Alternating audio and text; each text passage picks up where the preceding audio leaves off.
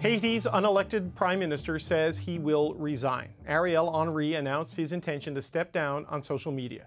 He was installed as Haiti's prime minister following the assassination of President Jovenel Moïse in 2021.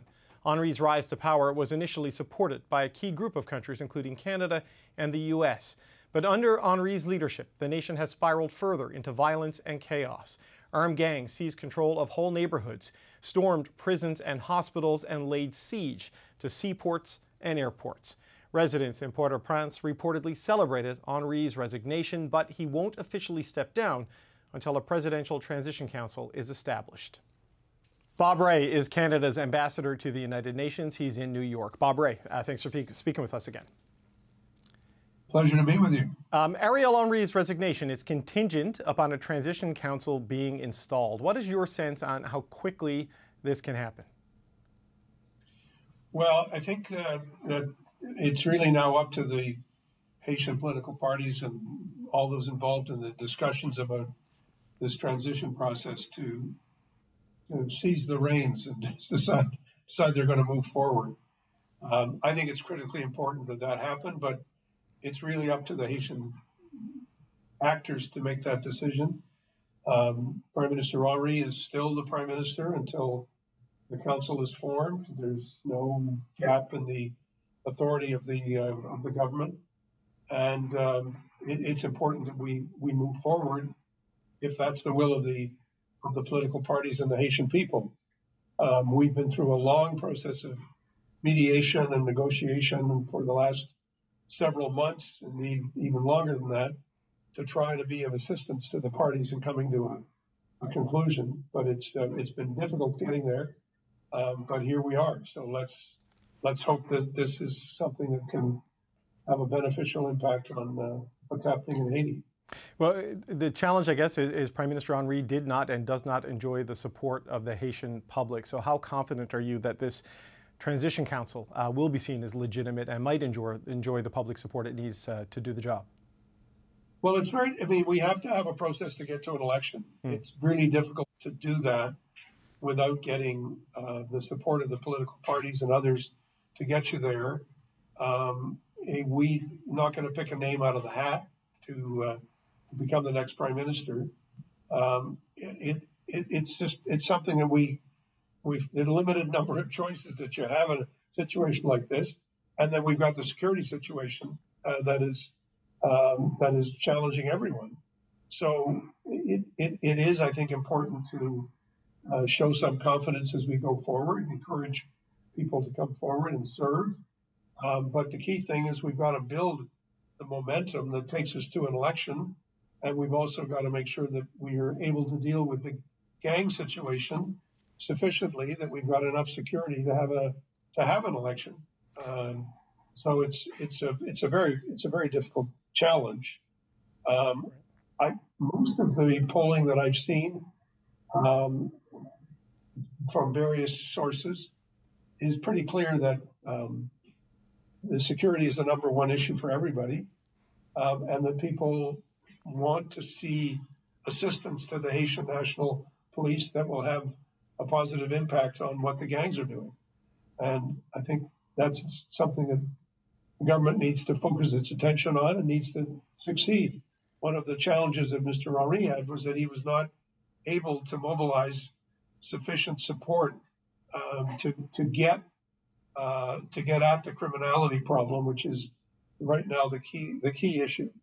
The gangs are taking over the country, and they're fighting among themselves. They're fighting between groups, and they all have criminal enterprises where people get kidnapped, and then they get paid to that. They're in the drug business. They're in the arms business.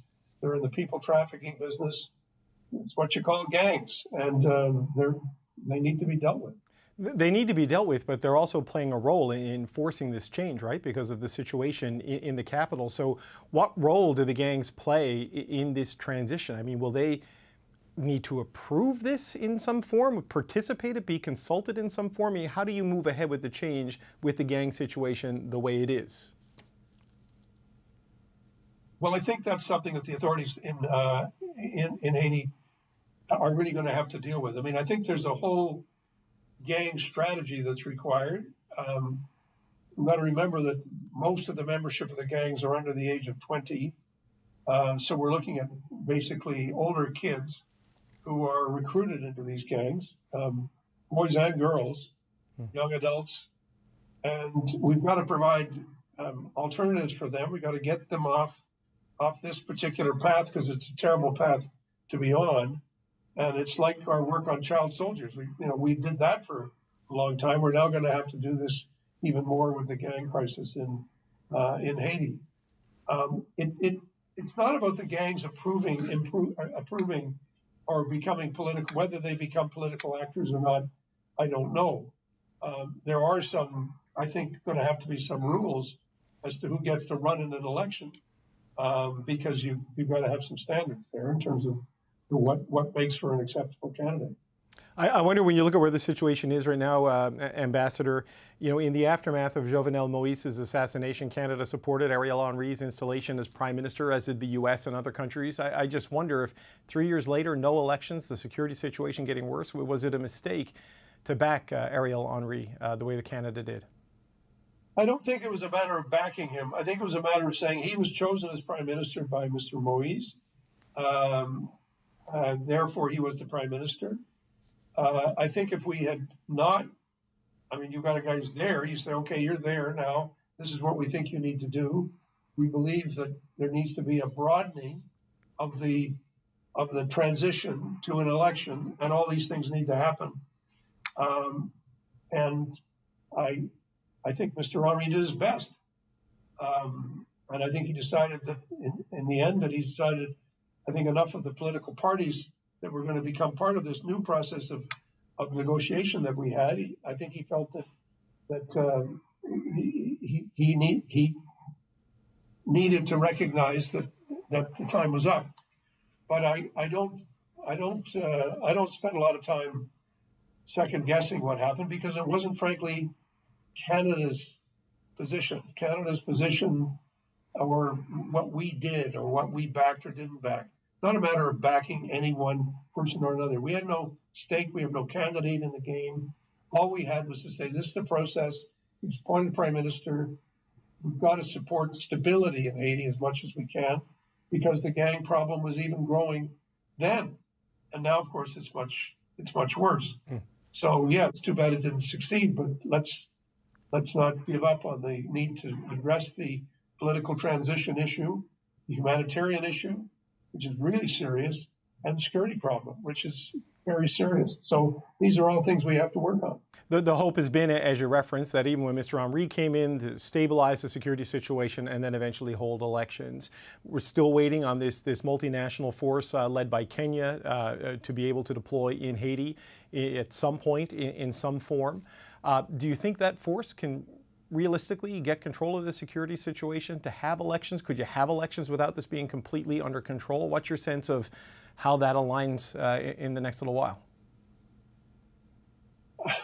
You know what? I don't think that, pontificating from New York is going to solve the problem. Of course, I have opinions and stuff, but I think it's important for us to do our job, which is to try to help mediate a process where parties were not agreeing with each other, try to find the basis for an agreement. And then we have to say, okay, now we'll work with you however we can work.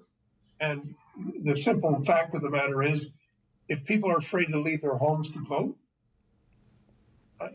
speaking like from any example I can think of, if you're afraid to go outside because you might get killed or you might get kidnapped, you're not going to say, oh, I want to go to the polling station. So you got to deal with the violence problem. But you don't want to delay the election forever. So these things all go together. The Kenyan deployment, though, appears to be on hold for various reasons, legal and otherwise. I just wonder if this transition in government could also change it on Haiti. You say there's no gap in government, so it shouldn't preclude it at the Haitian end. What's your sense of how quickly, based on developments in Kenya and Haiti, we might see this force come into action? Well, there's a lot of work being done now in terms of training. A lot of work being done now to get the equipment together. It's not a traditional UN force where the UN says, okay, we'll do it, and let's get going and moves forward. And frankly, the budget is provided by the ongoing peacekeeping budget of the UN. This is not such a mission. Hey, guess why? A couple of countries said we're going to veto that if it happens. So I wonder who would like to see a lot of insecurity in the region of the Americas. Oh, look, yeah, the Security Council has not been functioning very well these past few months and years. We had no choice but to go with this multinational mission, which requires a lot more effort in fundraising and in getting it all together. But we are doing that, and it is moving forward. And yes, I believe it's going to happen. We've had a report out of Kenya, though. Their foreign ministry told Reuters that they've paused the deployment of the police forces to Haiti until I guess it's clear what's happening with the government. Do you read that as meaning potentially this transitional council needs to do its work before the Kenyans can arrive? Not at all. I think it's understandable, but I also think that it's something that we all need to work with. Right. One of the things that the transition process insists on is that the parties accept Kenya's, accepts the UN resolution which established the force, and that means that the decisions that the previous government made will be continued, and the agreements signed by the previous government will be honored. And that, I think, all is what Kenya is looking for. They have internal issues with respect to challenges to the legality of the police being deployed in this way. That's the decision for the courts and for the government of Kenya. But in terms of saying, is there a commitment by the team that's the group of parties that are coming forward, is there a commitment to continue with the need for addressing the security situation? Absolutely. And I think it's important for Kenya to know that and for everybody to know. But I think they're probably looking for saying, well, let's wait and see what happens. And that's fine. But I don't take that as a bump. Okay. Bob Rae, Canada's ambassador to the United Nations. We always appreciate the time. Thank you, sir. Thank you.